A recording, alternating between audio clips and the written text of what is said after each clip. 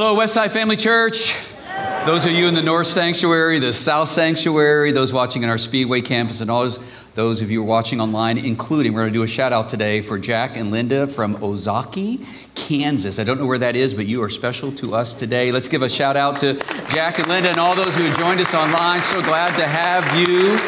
I know with this being the big football game day and all that, it's probably a little too early to turn our attention to baseball. But I think by what happened last night, I'm going to tell you about it in a minute, I think you'll agree that maybe what happened last night is even a bigger deal than the game today. Last night, Westside Family Church staff partnered with a very prominent African-American church in our community by the name of Macedonia Baptist Church, a pastor, John Brooks. We've become really good friends. We partnered this last week and had lunch together here on our campus. And then last night we went to see Underground, which is a play, a really well done play at the Kaufman Center.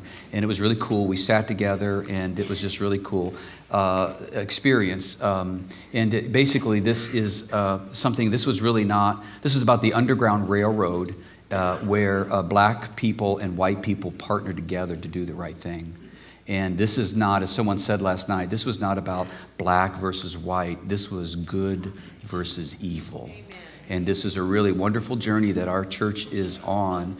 And before we went to the play, we had a reception. We were invited to a reception by a guy named Dayton Moore and his wife Mary Ann, who happens to be the general manager for the Kansas City Royals baseball team, who happens, as it turns out, first time I met him, to be a very committed follower of Jesus Christ. And he was speaking to our group last night, and he said, I quote verbatim, "I came from dirt, but every good thing that has come out of my life is because of God." That's a pretty big deal, right? Now, the outcome of today's football game is going to have zero impact on the outcome of your life unless you placed a really big bet. And I don't recommend that. But what Dayton Moore said from the Kansas City Royals baseball team, if you were to actually embrace that idea with your own life, it'll change the very trajectory of your life forever. Can I get an amen? Amen. So today we're going to ask and answer a really big question, and that is, how do I live the Christian life? Actually, we're right dab in the middle of a 10-week series where we're asking and answering that question. How do I live the Christian life? And we have identified the top 10 spiritual practices found in the Bible that if you will engage in them with discipline on a regular basis, you're going to find yourself on a winning team. You're going to find yourself, as the passage of Scripture we're going to look at a little bit later says, you're going to find yourself in the center of God's will. And that will is good, pleasing, and perfect. Anybody up for a piece of being in the center of God's good, pleasing, and perfect will?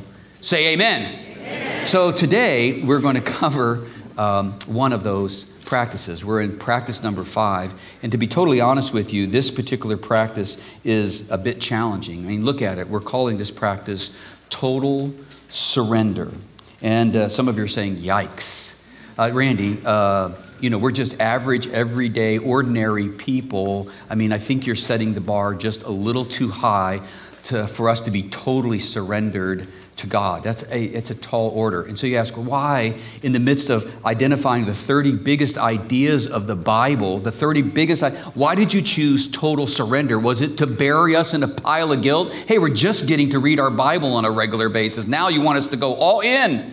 And the reason is because of the teachings of Jesus. Every time you look at the teachings of Jesus, when he talked about what it meant to follow him, what it meant to be a disciple, he always answered it with all-in language. Let me just give you 2 of many examples. The first one's found on page 247 of your Believe book, if you brought it today, or Luke chapter 9 and verse 23. Then Jesus said to them all, "Whoever wants to be my disciple must deny themselves and take up their cross daily and follow me." Then in Luke chapter 14, verse 33, just one of several cases, he said, "Those of you who do not give up everything you have cannot be my disciples. When I look at the teachings of Jesus, I think of immediately a cannonball dive into a pool of water. This is a total commitment to jump. This is not the kind of jump where you go to the edge of the pool and you stick your toe in to see if you like the temperature and then stick your foot in and then go in little by little. A cannonball dive is all in. You jump off a cliff and you tuck your knees as close to your chest as you can. You lean back just a little bit and you go vertically into the water with the goal of making the biggest splash that you can.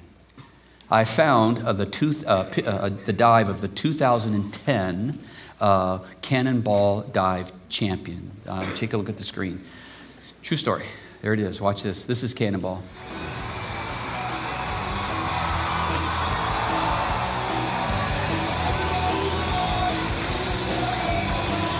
Watch the tuck. Ready? Tuck. Boom. I also found, I don't know if you saw this on the news, but last week there was a man from Kansas City who tried to beat this record. Take a look at this. Last week.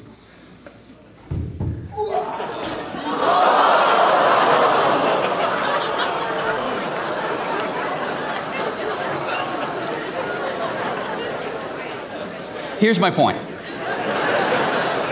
Jesus Christ wants you to make the biggest splash with your lives.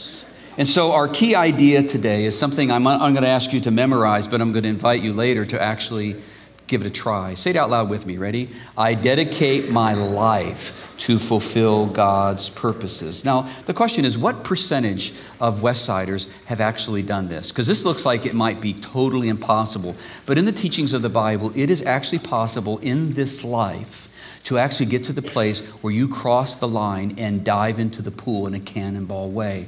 And so we did a survey to find out how many of you have been in this place. And I want you to get in your mind, what percentage of Westsiders have actually gotten to this place? And before you got a chance to ask, it came up, 19%. If you go down the aisle, this is pretty encouraging actually. If you go down the aisle, for every 5 people, there is one person who's done a cannonball dive for Jesus. And my recommendation for you is that you hang out with these people, that you get to know them. You get to know the secret of their life, because these people, what you're going to discover, have found something deeper and sweeter in life that most of us never had. But we can have it if we follow this direction. Matter of fact, Jesus said, it's kind of interesting, he says, when you come to me, the burden of life doesn't get heavier, it actually gets lighter.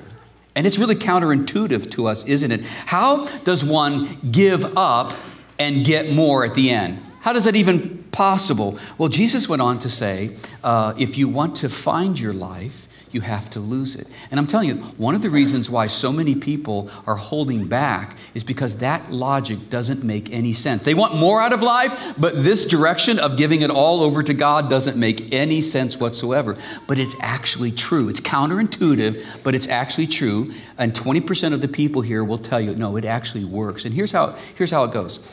We start out our lives. A lot of young adults, for example, start off and life is all about me and has little to do with God. I don't see any value of God in my life right now. Maybe you're in that spot. Maybe you know some people. It's okay if you're there, but that's where you're at. You just don't even see the value of it. And but then you go to step 2. Step 2 is where you cross the line of faith, okay? And now what you're doing is you're saying, you know, I'm going to let God come into my kingdom because I think God might be able to help me out with where I want to go in life, okay? That's a really cool step. And some of you, actually, the majority of you are in that place right now.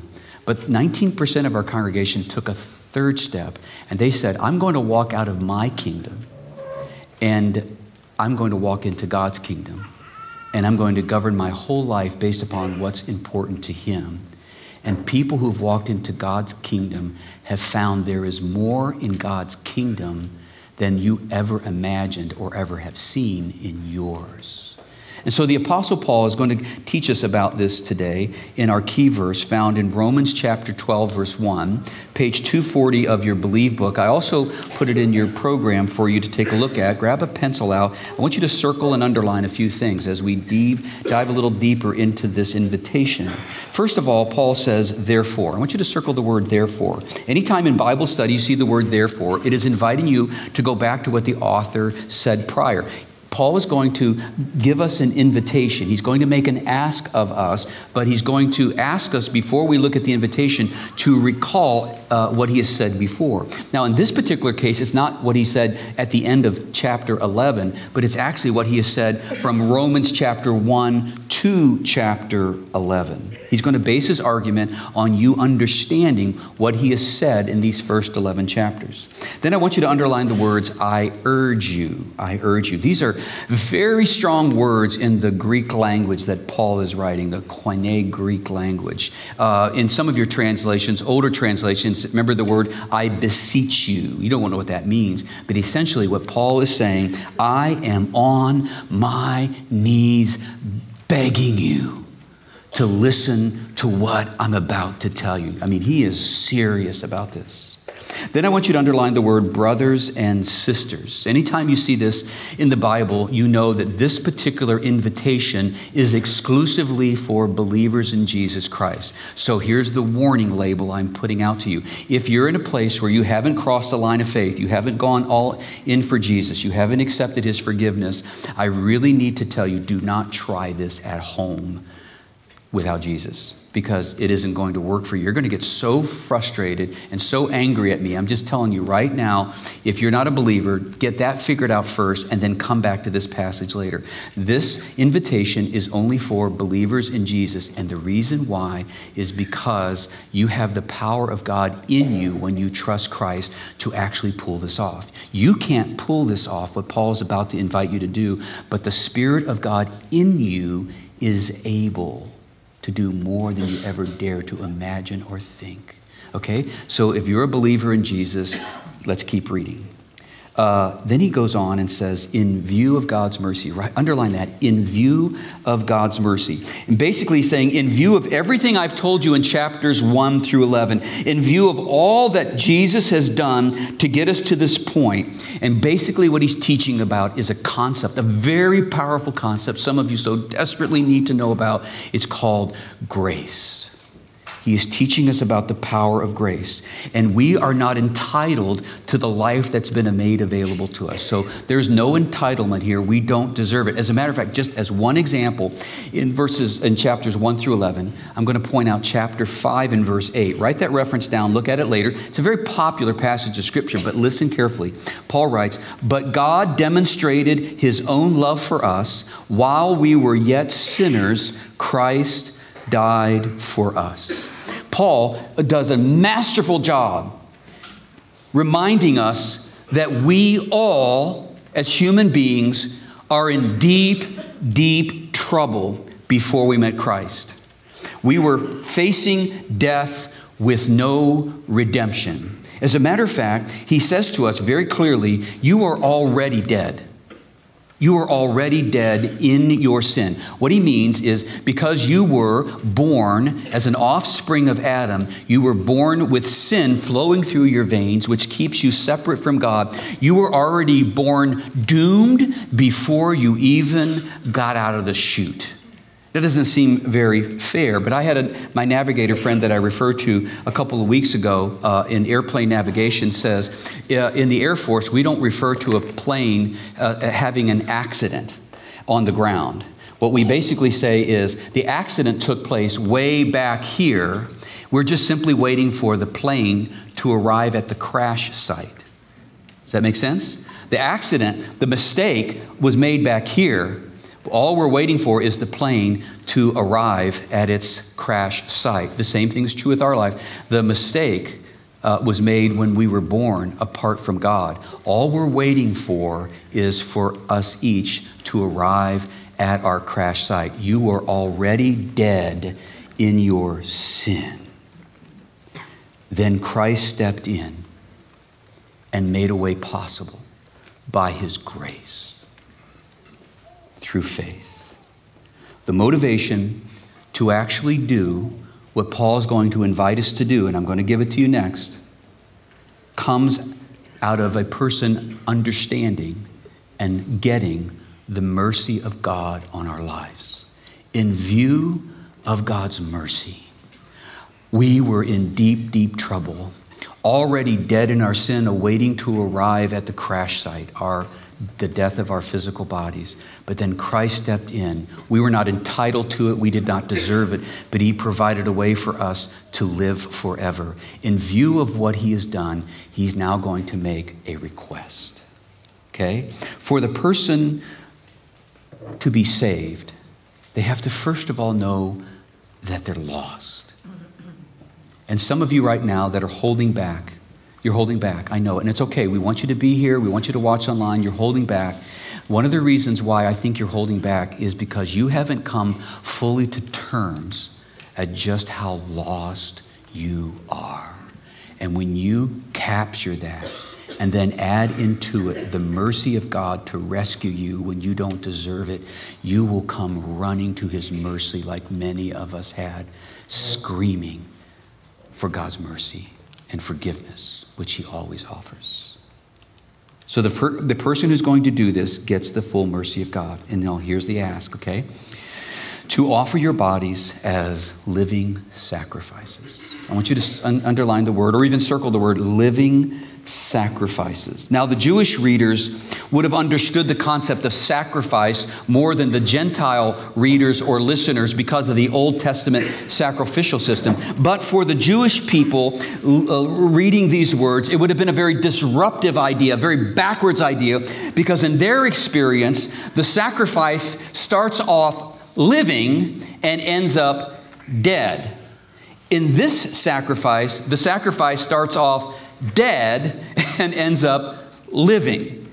Dead to our sins, alive in Christ. So I ask you this question: which is harder, being a dead sacrifice or a living sacrifice? Which do you suppose? Well, I love the old story of the farm animals that wanted to do something special for their farmer because he was such a kind guy.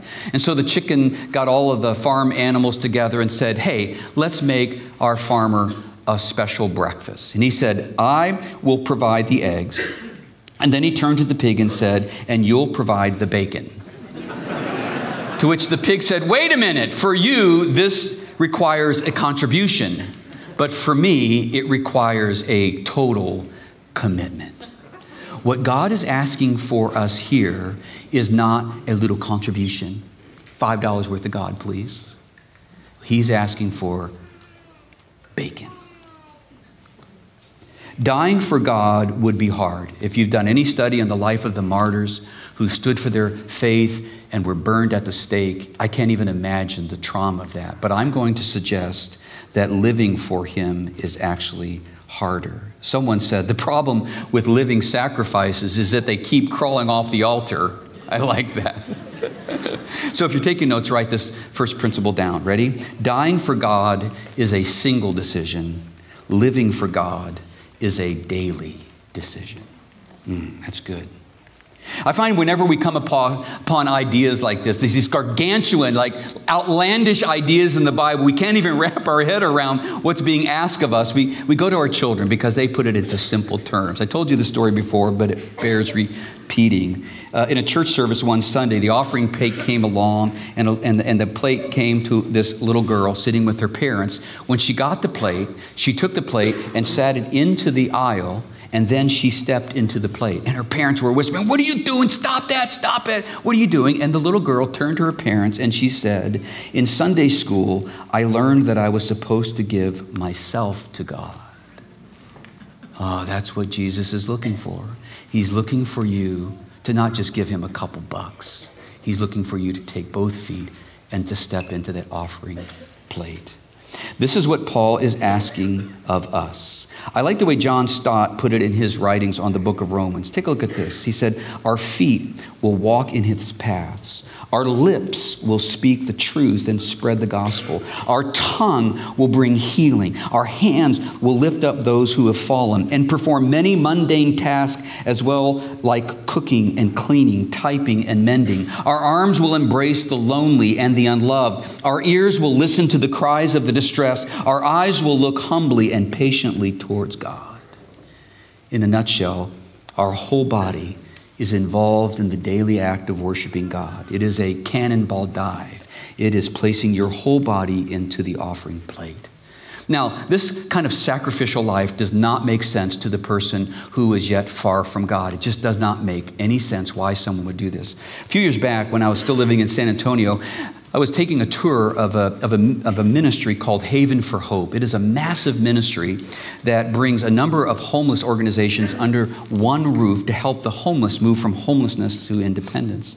And the executive director was a member of the church that I pastored and was a deep follower of Jesus. And by the way, there's a ministry in Kansas City that's growing to this magnitude. It's called Avenue of Life, which is a ministry that you'll be pleased to know Westside was on the ground floor of starting and is still very much fueling. I was at a big KC ball last week, and this ministry was being highlighted, and Westside Family Church, I was so proud, was all over the support of this organization. You guys are amazing. We are standing up for issues of racial reconciliation. We're coming alongside the homeless, and we're not going to stop, are we, church? Man, we're just going to keep pressing hard. Well, I talked to this executive director, and he got to the place in the tour where he said, okay, now we're in the dental section where we give help to the homeless in the dental area. He said, on this side, government requires us to separate them. This is Christian dentistry, where the people who volunteer here are able to talk about Jesus. Now, across the hallway here, just a little hallway, he said, this is the secular dental side. This is the place where volunteers come and offer up dental help for the homeless, but they can't talk about Jesus. And he said, here's the little secret that no one wants to come to terms with. Whether it's on the Christian side or the secular side, all of the volunteers are followers of Jesus. And I said, well, why? He says, Randy, think about it. What person in their right mind would give the best hours of their day to help a person who will never be able to return the favor? Who? Nobody but someone who understands the mercy of God in their own life. And he went on to say that if in fact, and Hollywood would totally deny this and it's completely clueless, even though I like some of them, he said, if the Christians were to disappear today, this world would go into a tailspin and in utter darkness because no one is mindful of how many Christians are boots on the ground in crevices where hurting people are at, whether it's Christian or secular. That inspires me. People who live captured by the mercies of God. Now, in the text, you'll see he uses the word proper. Underlined or circled the word proper. In other translations, it's the word reasonable. I love the word reasonable. Basically, it's saying a person who captures the mercy of God is going to offer up their life as a living sacrifice because it just seems like a reasonable suggestion. Based upon everything that God did to rescue me from death, it only seems reasonable that I would give back the remaining years of my life on this earth to the one who has given me eternal life. It is just simply reasonable. Now the question is, how does one do that? How does one become a living sacrifice? Now, every time you hear me say the word do, I want you to add to the words, how do you do this in the power of the Holy Spirit? I remind you, it is impossible to pull this level of commitment off without the Spirit. But if the Spirit is in you, which you got when you became a Christian, and you yield to this in your life, it ignites the Spirit of God within you and gives you the capacity in God to actually move in this direction and to take the dive. Now, in the second verse, he gives the answer. Take a look at it. Do not conform any longer to the pattern of this world, but be transformed by the renewing of your mind. Then you'll be able to test and to prove what God's will is, his good, pleasing, and perfect will. Now, Paul is going to give us two action steps here, and I want you to circle them. The first comes in the action word conform. Circle the word conform. And then the second one is the word transformed. Circle the word transformed. The first one is put in the negative. Do not conform any longer to the pattern of this world. The idea is being shaped or influenced from the outside in. Okay? Matter of fact, J.B. Phillips' translation words our second point beautifully. Write this down. Don't let the world squeeze you into its own mold. Don't let the world squeeze you into its own mold from the outside in. If Paul were living during our times, he would say something like this. Be careful of the influence of the people that you're hanging with have on you. Be careful of the people you hang with because they are having great influence on you. Some of you need to dump some of the people you're hanging with right now because they're having a negative influence on you. Paul would say, be careful of the influence of television, of the internet, of Facebook, of music in shaping your mind. You may not think it's shaping your mind. You may like the beat. You may like the actors. You may like the show. But be very careful, Paul would say, because little by little, it is shaping the way in which you think and the way in which you act. And mark my word, what is on television today that seems outlandish, 5 years from now, mark my word, it will be normative in our society. And I don't mean to get up into anybody's business. I don't mean to make anybody feel guilty. But this late-term abortion thing, I mean, this has got the hair on the back of my head standing up, and I want to get after somebody. I have to tell you that for sure. But right now, it feels outlandish. But I promise you, 5 years from now, it will be normative in our society, and we'll start talking about infanticide. I promise you, it's coming, and you need to be careful. You need to be careful because this is exactly what brought the Roman Empire down, and it will bring us down as well. And so Paul says, you may not be able to stop the momentum in the United States, but you can in your own mind. Paul said to the Corinthians, who really struggled in their spiritual life. Take a look at this. We demolish arguments and every pretension that sets itself up against the knowledge of God. And we capture every thought to make it obedient to Christ. He's saying for the follower of Christ, the thoughts and ideas that come into your head daily are never to be given free rein. He said, every thought that comes into your brain or through your eye gate, you capture it, you handcuff it, and you interrogate it, and you do not release it into your brain until it conforms to the obedience and to the message of Jesus Christ. Not just the thoughts that tempt us to do bad things. I mean, that thing is, but it's the thoughts that ultimately lead to lies that are sounding off in your head that take you to a dark place. I very vulnerably shared with you a few weeks ago. It was very, very difficult. I could have continued the image that I'm a very strong person, but I let you in on the fact that I went through a season, a pretty serious season, and not just a couple of days of clinical depression and anxiety, all right? I mean, I was taking pills. I was in a deep place. And I'll tell you, one of the things that I do now more than ever, and I think one of the things that got me there, is that I dropped the guard in not taking captive and interrogating the voices in my head and the lies. And I started to believe it, and it took me to a bad place. And once I got into a bad place, it took me 8 months to get out. And so I hold every thought captive now, not because I don't want to just do bad things, but because I don't want to go back to a dark place. You better take every thought and you better handcuff it and interrogate it. And if it doesn't match up with what Jesus says about you, kick it out. But he also tells us to do something positive. Let me wrap up with this one. But be transformed by the renewing of your mind. The word transform is the Greek word metamorphosis, where we get the word metamorphosis. And it has the image of a caterpillar who enters into a cocoon and then struggles from the inside out and is eventually released to the world as a butterfly. This is the image that Paul has for us in Christ, that we are transformed from the inside out. So write this final point down. Be changed from the inside out through saturating your mind in God's word. Saturating your mind in God's word. That's why, church, I'm going to sound like a broken record, but I'm going to keep coming back to you and inviting you to saturate your mind, to renew your mind in the Word of God.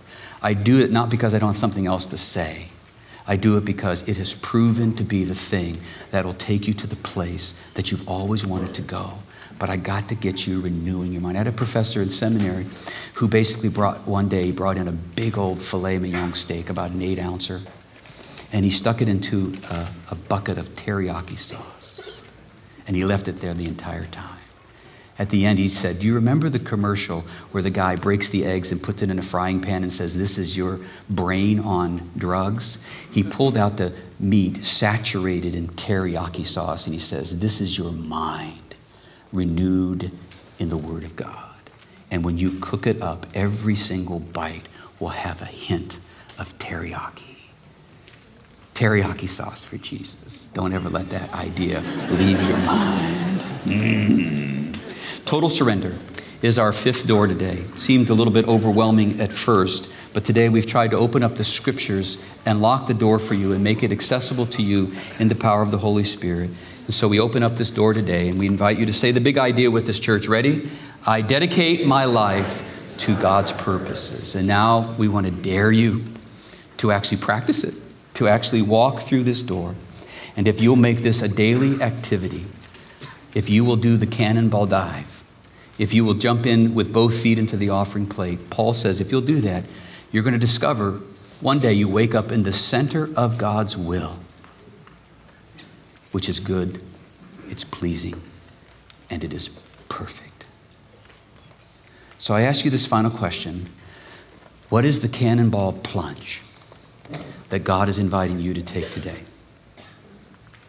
We know from our research of you that 1 in every 14 person here hasn't yet come to know Christ. And that's okay. You're exploring. It's all cool. Take the amount of time you want. I wouldn't like wait forever, but take all the time you need.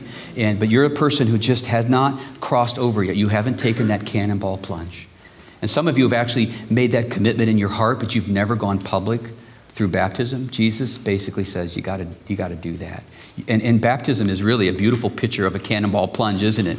It basically means being buried in death. You are acknowledging that your life was over and you're dead to the old guy, and you're coming out of the water alive as a new creature. So here's what I'm going to ask you to do. If you want to be baptized next week, we're going to do it in the service, okay? So you just need to write on your little brochure there and tear it off, and we're going to tell you where to put it in a moment. And I would love, maybe not next week, but I'd love to get to the place where the way we do baptisms at Westside is not the pastor like doing it, like cannonball dives. Wouldn't that be the coolest thing? Someone like taking a 20-yard jump and then boom, down in the water, and you say, is that right? I'll touch you on your way out, bless it and all that stuff, right? So maybe that's you, okay? But for others of you, you've already done that, but God's asking you to make another dive, Another dive, an abandonment into his principles, into his kingdoms. For some of you, it's your marriage. I've talked to some of you about your marriage. And you're just not going to make it if you stay in your kingdom. The only way you're going to make it is to walk in the kingdom of God and humble yourself. You're just not going to make it on your current strategy. And I'd hate to see you lose your legacy. And the cannonball dive is for you the jump is to humble yourself. Humble yourself. If you'll humble yourself and stay with that in Christ, based on his mercies, we might just be able to save this thing. For some of it, your finances. You're tired of tracing after shiny objects. You need God's principles because it's taking you nowhere. For some of you, it's your job. It's time. I talked to a doctor, and he got an annual award, which makes you so proud anytime he got the award at his hospital, big hospital. And he thanked God, which he's not allowed to do. And he had so many people come up to him and say, thank you. For some of you, it's time for you to run your business or enter the workplace and take a cannonball dive for Jesus. I love Chick-fil-A. I'm just telling you right now, I love Chick-fil-A, man. Do you know that they have a restaurant in the Atlantic Stadium today? But they're not open. Do you know how many bazillions of dollars that they're giving up? None. The answer is 0. Because people respect that, and their chicken's so good, they just wait till Monday. Right? I dare you to take the same conviction in your work. For me, my cannonball dive, I just made one last March 23rd. And you may not see it, but coming here to Kansas was a very disruptive idea to me. I had never even stepped foot in this state. Never. And yet, God was calling me to jump off a cliff and come to Kansas City. I had mentors that speak into my life, And the reason is because God has whispered to me, there are some very special people at a church called Westside Family Church that are really crazier than you think about me. And that if you will partner with them and dare to challenge them, they will go further in my kingdom than any place on the planet. And so I jumped off.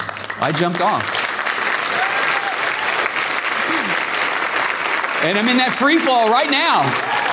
And I'm scared. I really am scared. I really am scared. But I am believing that God has not led me astray, and that together we're going to make a big splash for Jesus in our lives. Amen? Amen. So here's what we're going to do. I'm going to ask you to stand. We have stations all over the place here, and I invite you to go to the one closest to you, a chance to respond to the Lord as we're singing and worship. We have communion here. You can come and get your communion, the bread and the cup representing the body and blood of Jesus. And take it right there at the station, or take it back to your seat and ponder. You can bring your offering to the plate, or if you want to be baptized, you can take a little note and stick it in the plate, and we'll get back with you this week and get you ready for your cannonball plunge next Sunday. Be standing as we worship God.